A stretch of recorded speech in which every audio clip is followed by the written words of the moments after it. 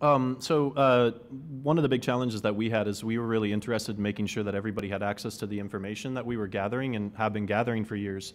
So a few months ago, we finally were able to release a completely open API so that the entire industry has a good source of data to build on top of. And since then, we've had hundreds of people, whether it be researchers or app developers, be able to use our API to start to grow their business and get an idea of what the overarching structure of the cannabis industry looks like so that we can all build something a little bit better together. I thought it was an insurmountable thing with how complicated cannabis is and how many different products there really are out there and how many different people are involved with it. But we were able to come together with a really successful structure, and we have a lot of people who are really enjoying it. Open APIs in this business are really important, and I think that's something that we're really focused on at our company, FlowHub. You know, we've built this kind of platform to power growers, enable growers to manage their cultivations better, and then we have our point of sale to help retailers and enable retailers to manage their retail environment better and gain better metrics. But on top of that, we have an open API that allows third parties to write apps on top of our platform. Our biggest challenge is adoption by our enterprise clients, by our vendors. Our biggest challenge is adoption by the consumers and the users. And that's actually the biggest reason why we launched our company right here in San Francisco. 3 out of 4 of our co-founders are New Yorkers, and we came out here because we believed that not only would the user community adopt very quickly, but we also believed that the vendors, the retailers would too. And that is the hardest part, to keep their menus up to date, to make sure that when the customers are actually ordering, what they're ordering is in stock. And some of the other software that's here, that's sitting here right now, is going to help enable that and enable that efficiency at the retailer level to make sure that they're always in stock with the product that their customers want, and that we can always make the sale. And I think that's the most important thing. That's what our platform is all about, helping you and delivering more results. So if you've got product up there and you don't have it in stock, that's not a good customer experience. And for GreenRush, the most important challenge, the one that we'll always strive to overcome, is that we're a customer company first and foremost. And so to be a customer company, we need to always make sure that our consumers, the people purchasing on our platform, always get what they want immediately, and there aren't any back and forths. And second of all, it's for our vendors. So we take a lot of time, and we pride ourselves in the amount of time we spend with our vendors to get everything perfect for them once they're showcasing their products to the consumers. Is standardization the prize of the first mover in the category? You know, where you're the one that's creating the rules and the construct that people are going to... I think it's a prize for the whole industry. Once it's standardized, then there's not going to be 3 strains on our platform that have different names but yet are really the same product. I think it's a goal for all of us in this room and at this table. How does one create a standard aside from something that might look good? So we actually, one of the troubles in coming up with a really big open API is making sure that you can individually identify all the individual pieces of that API. And to do so, we came up with something called a Universal Cannabis Product Code. And within that code, it actually has the seed manufacturer who made the genetics, the strain itself, the product, and the producer, and the batch, all in one particular 25-digit string. And that unique identifier for everything in our system allows for people to be able to communicate with our system in really meaningful ways. And so coming up with a standardization thing I don't think is a prize to be won. It's just, it's a way to allow us to all be on the same page and move forward together. Because as we're transitioning from stoner stories, if you will, and you know, word of mouth to needing actionable data, we need to be able to communicate effectively doing so. And so I don't think it's a prize that anybody's necessarily going to own. It's going to be something that everybody's going to come up with and you know, prosper with. Right, and you know, we all have B2B systems, and that's what this panel is all about. And we all, you know, solve different problems, but you know, there's some overlap. But having the system be able to communicate with kind of some sort of standardization really does help everybody. So that way, you know, GreenRush is able to know if something's actually out of stock because they can communicate with point of sale systems. You know, opening that up and kind of figuring that out across the industry is very helpful. And I think instead of everybody kind of just, well, this is mine, you know, and I don't want to share it, kind of having those conversations and figuring out how we can all work together, because you know, the industry is still really young. It's still early days. There's a lot of opportunity to work together, and I think if you know, we're all successful, then the industry is more successful, and that's what we all want. Sure. Yeah. So on the point of working together, I mean, you created your own UPC, right? Which is probably fantastic. But how do we really drill into a standard, you know, that multiple organizations can contribute to? Well, I think that there's already good standards that have been set up by, you know, huge global organizations. Like when you need to go register a SKU, you have to go to one global organization in order to get that.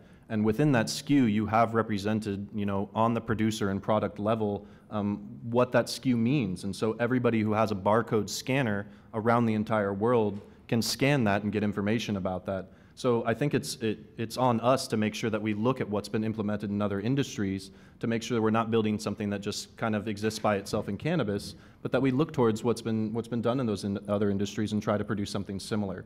The SKU was a huge thing that happened to us and our economy and allowed us to track things on levels that we'd never been able to before. And I don't think there's any reason for us to try and reinvent the wheel. We should be inspired by all the different things that have come before us. So that's it. Yeah, to keep on that, if that's okay, I think that's kind of what more and more people are expecting with software. You know, no matter what it is, you know, if you're building something specifically for cannabis, it shouldn't be any different than a service that exists in some other vertical that's, you know, has that good user experience, that's really simple to use. You know, it's really important to bake that in. And sometimes, you know, with systems, there's a lot of things that are out there that you can kind of try and mold into cannabis in some ways, but sometimes that doesn't turn out, you know, exactly the way you want it. And it's beneficial if you're looking at B2B platforms and opportunities to kind of build a real purpose-built machine. And depending on the problem that you're trying to solve, right? I mean, sometimes it does work. There's something out there that you can kind of convert and mold into something that would work in this industry. And there's value there because you save money, because stuff's already kind of pulled together. But being able to kind of do something, you know, not out of the box, something really custom, very purpose-built with good UX goes a long way. So we wrote 120,000 lines of code just for cannabis, definitely see a lot of our customers tell us all the time they hate the stuff that they're using right now. They don't like the stuff that was brought in from other industries. Not only does it not serve exactly what they need well, but when you take software apart and you take little pieces of it and try to put it back together, you run into a lot of difficulties with that, whether it's trying to just scale out the technology and actually make it so you can use the software on a daily basis and it's not crashing on you. Or you know, you need to do something really specific for cannabis and make modifications really quickly.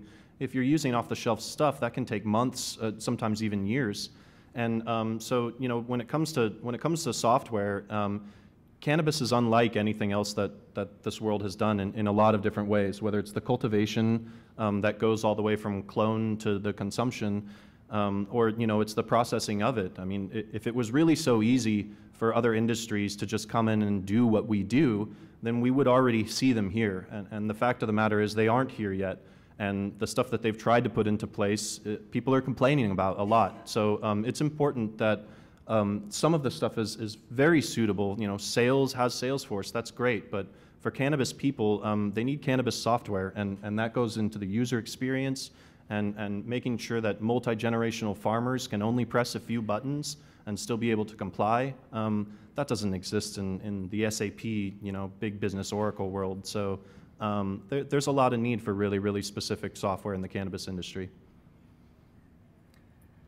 Yeah, totally agree. You know, we did all of ours custom as well for that very reason, and we see a lot of that. We're based in Seattle, so we see, you know, the adult use recreational market, and we've seen some examples of that. A good one is point-of-sale companies that are coming into the space that don't do cannabis-specific point-of-sale systems, but people are using them, and a lot of people are switching off of them because they're kind of realizing that cannabis does have some very specific needs that aren't addressed.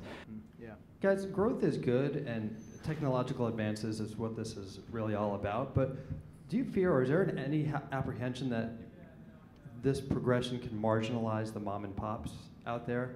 Absolutely. Yeah, isn't that a concern that you're feeding the beast and now big? I'd like to say absolutely not. Yeah. These tools are so easily accessible, and the upfront costs are actually pretty small to get in, but the level of efficiency that they provide is night and day.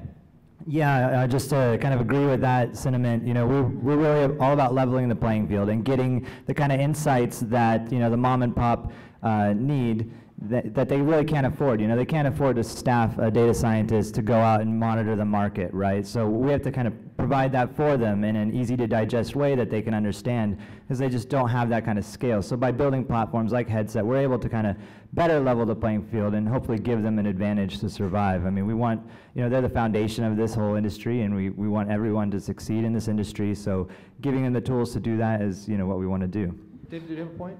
I mean, so personally, I guess I don't feel that necessarily trying to get every single mom and pop on an app is really the way to go.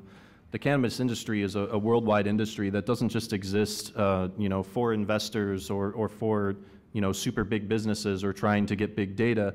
There are farmers in states like Nebraska and Oklahoma and Montana that have nothing to do with having cell phone service or making sure they track stuff. And so I think there is a danger to making sure that we, you know, we're very responsible to the worldwide cannabis industry, whether it's folks really big and small. And I think there is a danger that we do try to over-app things and provide way too much data on the top of things.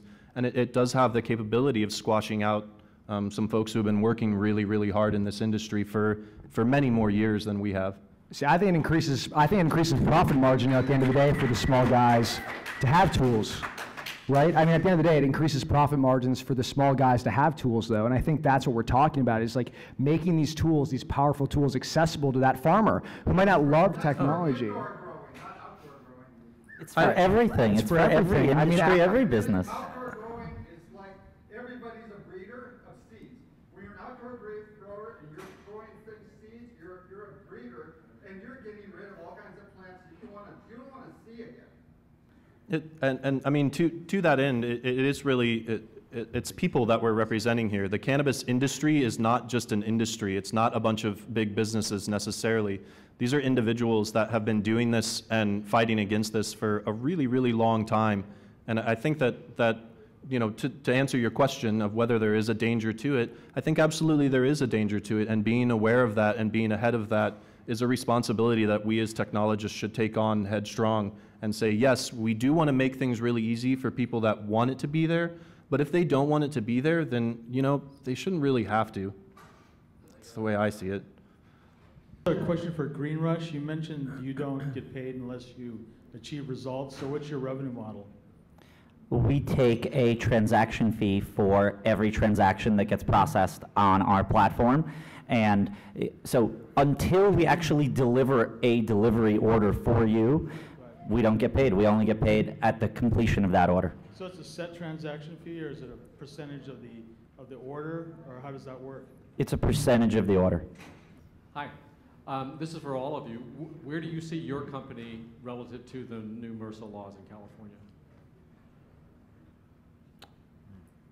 So we're basically trying to pay really close attention to everything that's been going on in California. AB 266 and 643, and there's a tremendous amount of changes that are occurring, particularly when it comes to licensure, and making sure that there's some kind of accountability and some transparency as to what's going on in the space.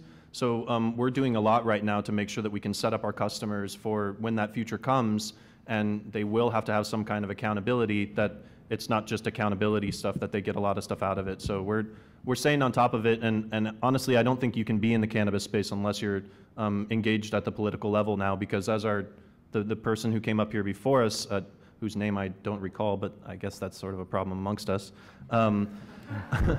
Sorry, it was such a good speech too. But one of the issues we have is that the fight is not done yet by any stretch of the imagination. So we have to stay politically motivated and stay on top of what's going on. And so we're very, very well involved in taking steps towards it.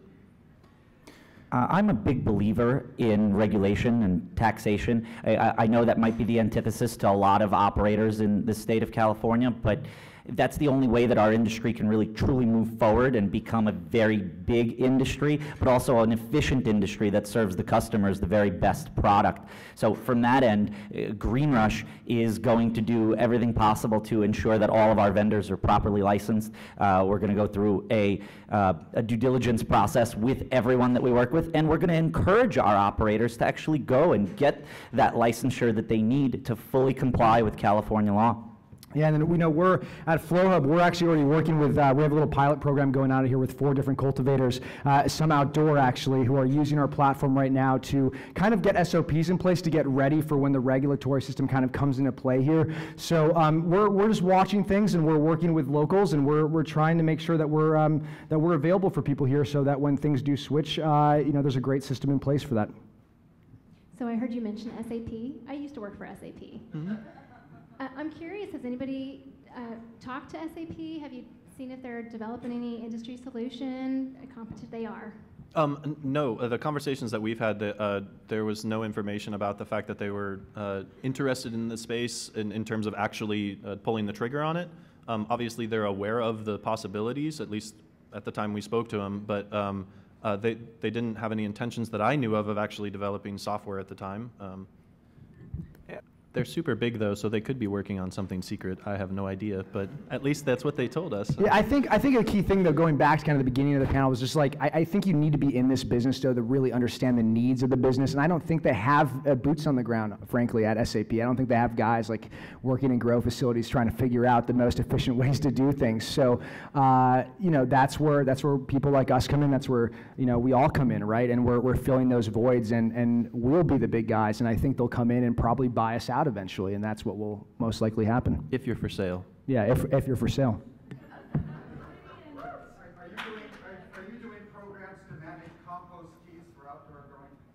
I love compost teas when it comes to outdoor growing, actually. I think it'd be super cool to build a program that actually was able to look at how the teas were formed and get some more information about the efficacy of different teas. That's actually a super cool idea. Yeah, it's a great idea. That's a really great idea, actually. All right, we've got to call it quits. Thank you so much for joining us. Thank you to our panelists. Thank you very much.